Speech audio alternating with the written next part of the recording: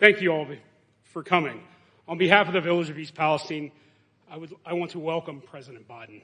As we pass the first anniversary of the train derailment, the Village of East Palestine appreciates the support from the U.S. EPA, the Department of Transportation. We'd also like to thank Governor Mike DeWine, the Ohio EPA, the Ohio EMA, and the Department of Public Safety, and all of our state and local partners that have been with us since the beginning. Our village has faced many challenges, but as a community, we have shown resilience. We will not be defined by this single event, rather our response to it and our perseverance.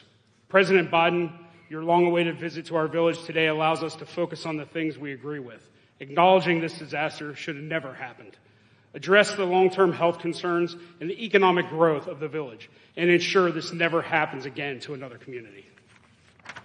Our goal is to be collaborative and proactive, collectively taking control of what we can shape for a stronger future. This includes support of bipartisan railway legislation, federal tax relief for funds received from Norfolk Southern, along with your unwavering support and assurances that our long-term concerns and needs will be addressed, which we have expressed here today, sir.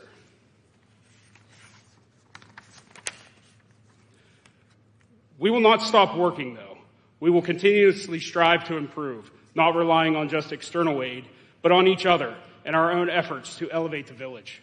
We are committed to seizing every opportunity for growth, enhancing our community's strength, resilience through initiative and perseverance. Here in East Palestine, we are rooted in pride, tradition, and unwavering in our drive for progress and to determine the outcome of any obstacle.